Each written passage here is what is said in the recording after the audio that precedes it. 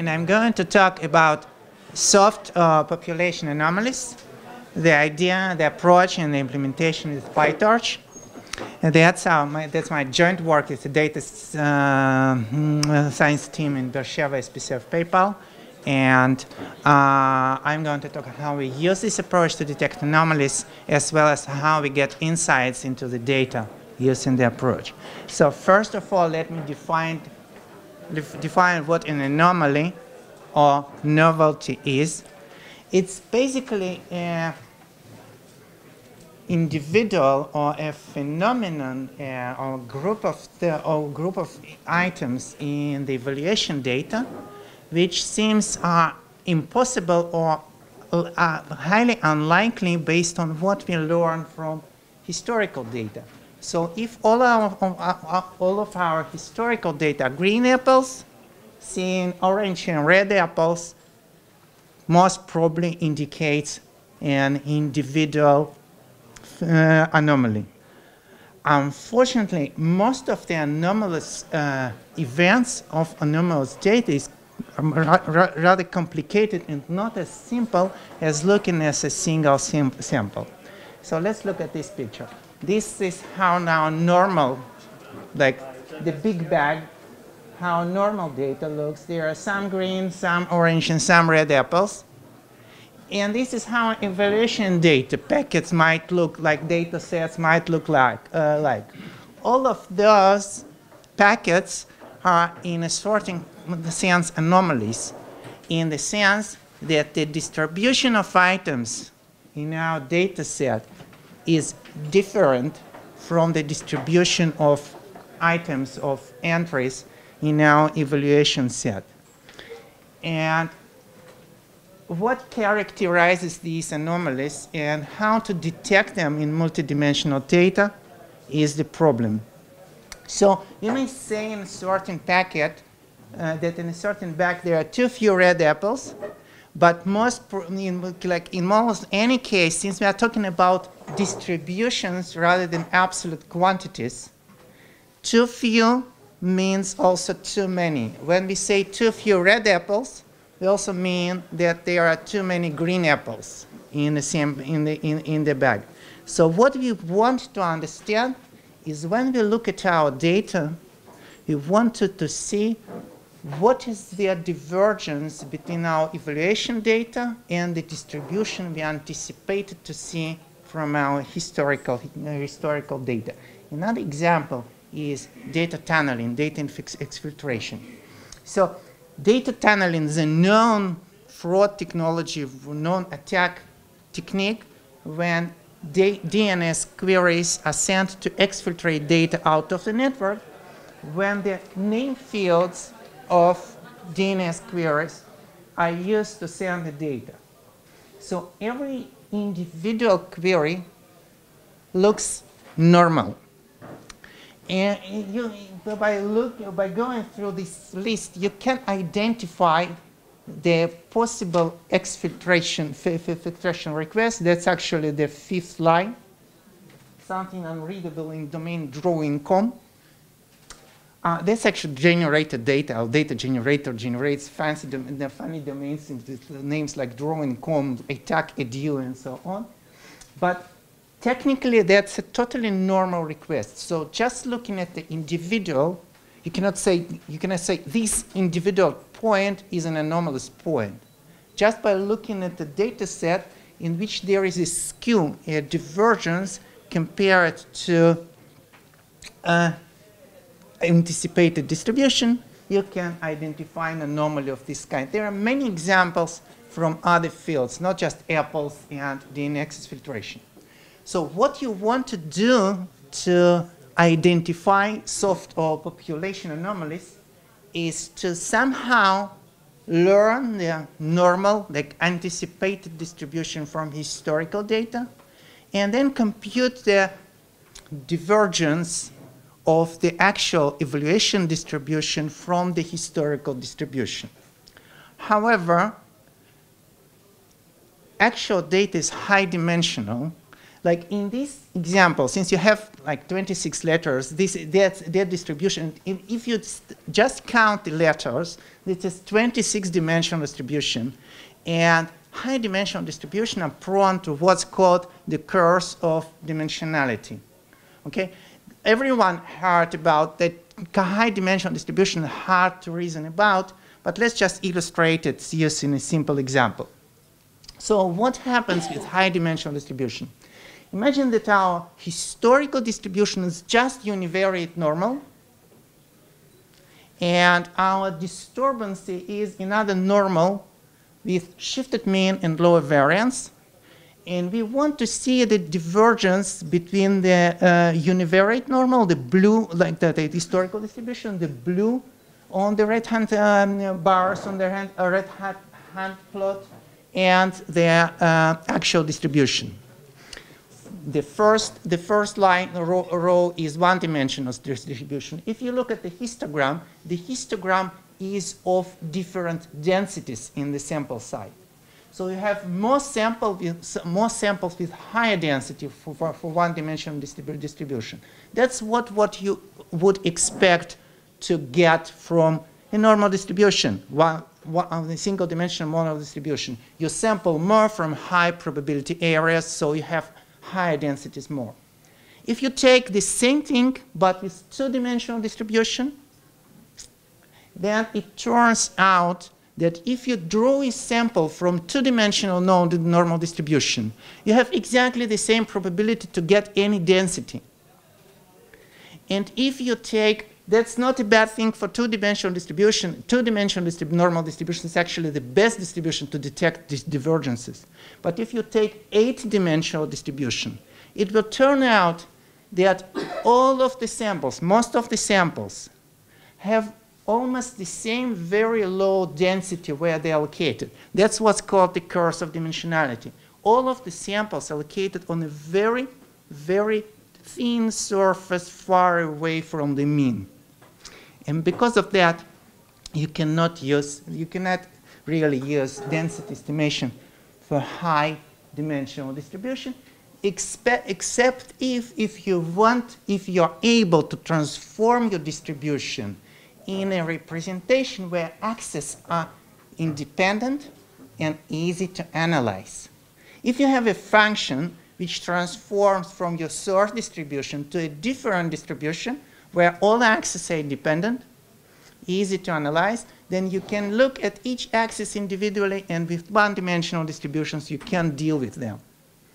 That transformation is called Gaussianization, because the distribution where axes are independent and easy to analyze and sample from is unit normal distribution.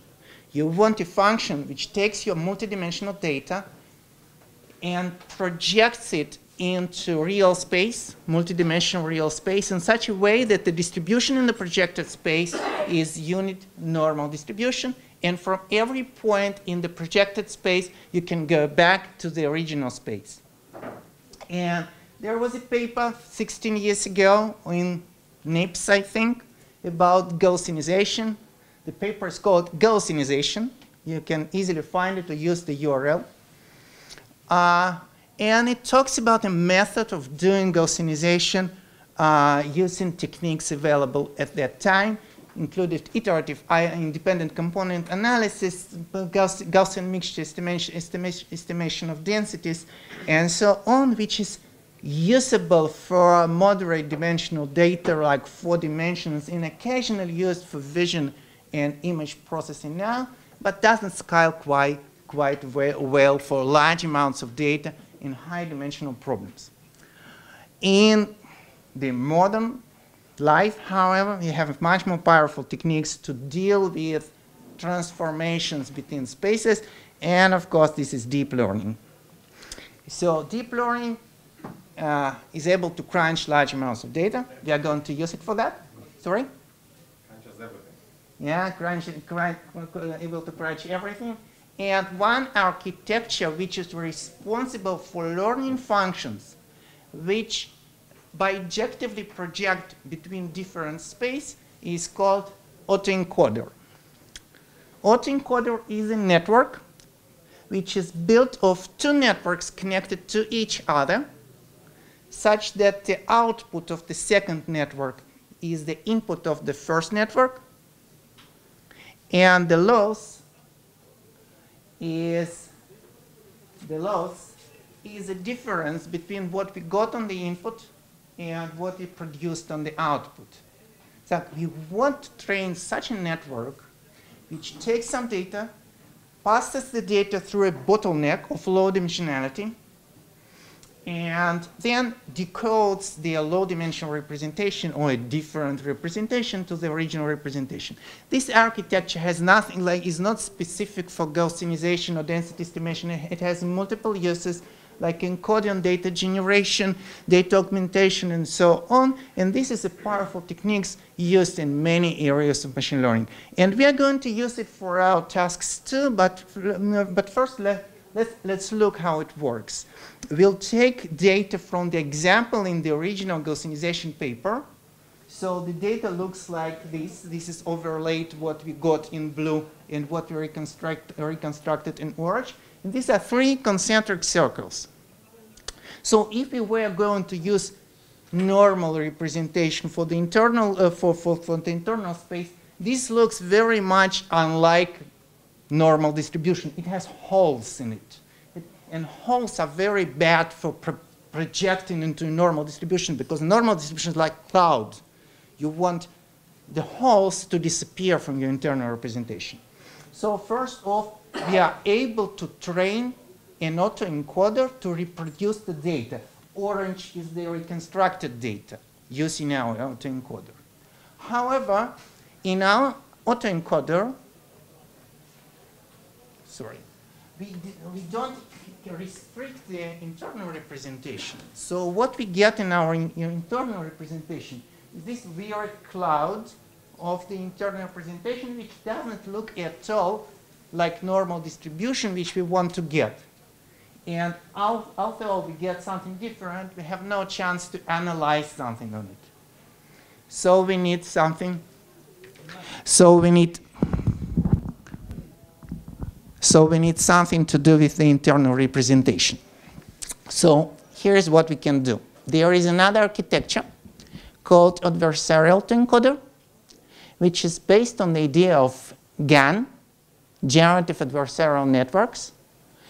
The first part of the architecture is the original autoencoder. It takes the input, produces the output through internal representation. But in addition to that, we constrain the internal representation to be distributed as normal multidimensional Gaussian. We use for that another network called discriminator, which kind of punishes the internal representation for not being normal, for not being Gaussian distribution. And if we train for long enough, we get a network which not only reconstructs its input to its input from internal representation, but also follows in its internal representation the normal distribution. So let's look at how it goes with our example. So I'll go with you through a few iterations, like quite a few epochs actually of training. So that's just a couple of epochs. The left thing is the reconstruction. It's always good. The medium thing is the internal representation overlaid on the normal distribution.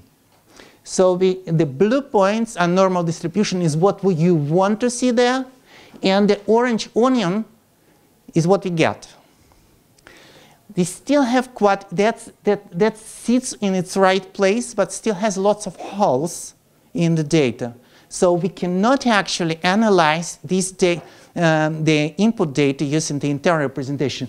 We want this onion to collapse and cover the internal distribution. So what we do, we train our classifier so that the onion becomes more and more similar to the normal distribution. The right-hand plot should look like the left-hand plot, because you produce it by sampling from the normal distribution, passing through the decoder part, and getting the samples in the output space. So we expect to see there the three rings. And for now, if you have very good of imagination, you can see the inner ring and the outer ring, but you cannot see the medium ring, so that's quite a lot of work to do. So if we go forward with training, if you look at the onion seems to converge to where it should be, but still the reconstruction, the density estimation, the right-hand plot is no good. Another like 20 epochs, the onion becomes very tight, and you can guess the medium ring in the representation. A couple more steps, and you have onions without almost no holes, because what hole in the hole means is that I have in my representation a point which is not mapped to my regional data, and I don't want this kind of data. And finally, this is my final result. This is what I want to do. I have internal representation which is distributed as Gaussian or almost as Gaussian, and I have my input data which is perfectly reconstructed. And if I sample from the Gaussian distribution, I get and pass them through decoder, I get points which are distributed exactly like my original distribution, which means I can augment my data, I can generate as many artificial data as I want, and it will look exactly like my distribution, at least on these two examples. And I can find anomalies and divergences in unit normal distribution with independent axis, which is very simple, very much unlike multifaceted data which I had on input. So how do you implement all of this stuff? That actually worked. I didn't draw that in graphic editor. I produced it using like machine learning, and I used PyTorch for that. Who's familiar with PyTorch here? Okay, so PyTorch requires a little bit of introduction. So the original framework, which comes from the same gang, is Torch, which is written in C and Lua, and the framework behind many algorithms in Facebook, for example. But Lua is a weird language. Like you may love it, but it's not a language you want to make your only language of data processing. So the same team, plus smart guys from a couple places, rebuilt Torch from scratch based on Python with core written in C and C++, but the model and the computation is in Python, and it's very clean, nice, and dynamic design. Highly recommended. Facebook and University of Oxford, University of Stanford University, and many other good teams stand behind current PyTorch development. So it's a GPU-based tensor library. It's not quite as rich as NumPy, but it's close to it in its computational power and efficiency. It has a very nice deep learning implementation because it's the only current framework which has efficient tape-based autograd. So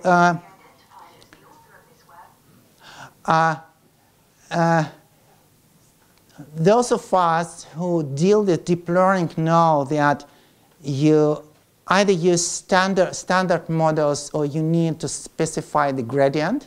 But there is a way to compute the gradient automatically. It's not like symbolic computation.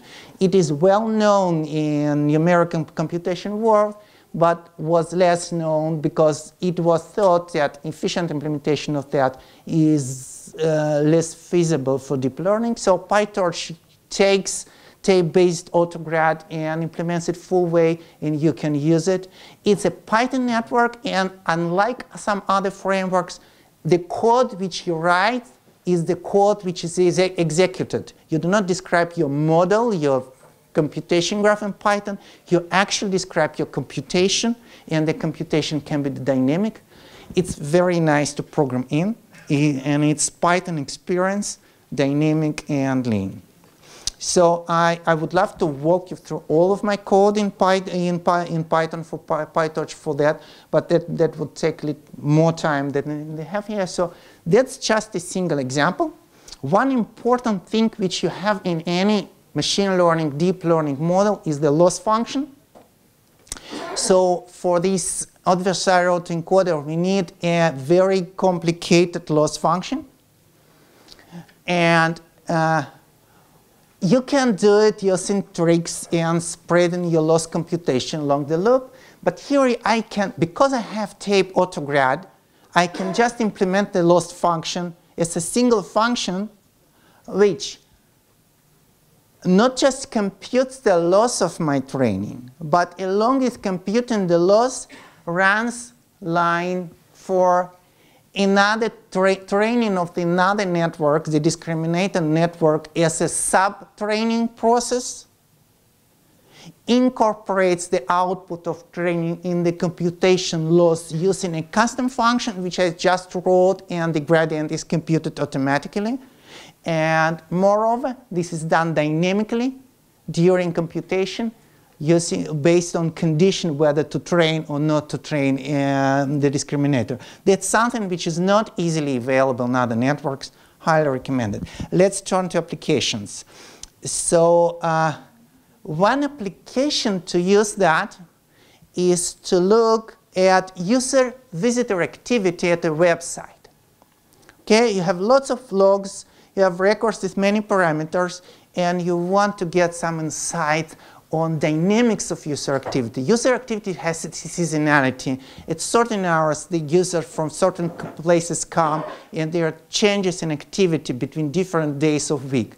So that magic picture which you see on the screen is 168 models, one model for every hour of a week, trained on the visitor data, multidimensional. Once expanded, it's like 400 dimensional data defining users. And this is like cross divergence matrix. Every row is a model, and every column is data. And we measure how data from a different hour of the week similar to the model learned from that hour, or even before we detect any anomalies. So we see there is regularity. Diagonal white means close. There is regularity. White diagonal means that the data is similar to the model. It also means that the data from different days and the same hours are closer than data from different hours. And if we zoom in into the data, we'll see that on any days there are like 3 squares. And if you think about an international company, the squares correspond to Europe, Americas, and Far East on the next day, where there are similar activities. And out of those squares, there are differences between different activities, but that's not the number of visitors. This is orthogonal to the number of visitors, and that's not even any single parameters. There are many complicated patterns, none of which can be accounted for by just looking at the source data. So even before we do any anomaly detection, by using this Gaussianization and analysis of the transformed data on which computing divergence is very efficient, we can get quite some insights on the data. Further on, based on this data, we can see anomalies related to seasonality, holidays, political events, natural disasters, fraud activity, organized fraud. But that's just an example of how these models can be used. Another example is the slide I showed you in the beginning, data exfiltration. And we want to detect data exfiltration attacks in the data stream without fiddling with the data too much. Actually, exactly the same code is used for multiple applications, and the only difference is 10-line configuration file specifying the sizes of the network layers. And these are RC curves for different amounts of exfiltration in the data stream. So as you would expect from population anomalies, because what we want to detect is how different the distribution from the nominal distribution, the more intrusion, like green is 10% intrusion, orange is 1% intrusion, and blue is 0.1% intrusion injection, is like you identify, the better, the more of the injection you have. But for any rate of injection, you have certain recall for which you have 100% precision. So you can tune your algorithms so that you identify injection with high confidence without fiddling with the data and without doing any variable engineering, feature extraction, and things like that. That's entirely general.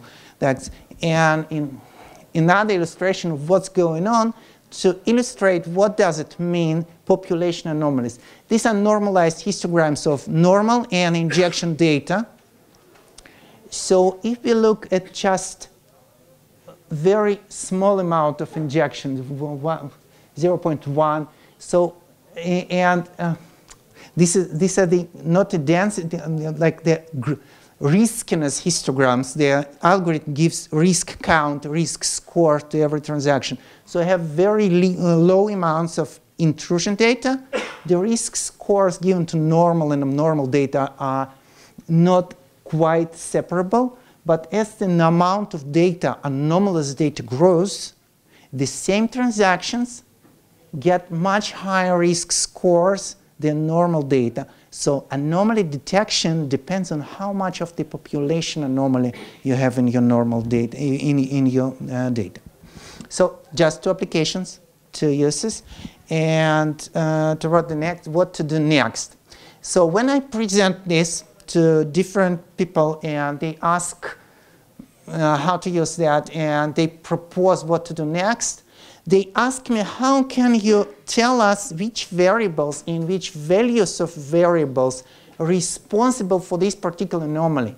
So if you look at that, two banks, the left-hand bank is normal, the right-hand bank is anomalous, and the anomaly is that you have too many orange apples and probably too few red apples. But the algorithm cannot tell you that. It can just give you scores for each apple point-wise, but however, there are no means to explain what to do with that.